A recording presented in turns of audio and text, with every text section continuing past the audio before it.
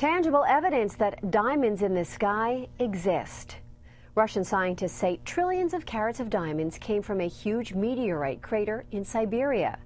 The diamonds, scientists call impact diamonds, are twice as hard as conventional diamonds and have superior industrial qualities.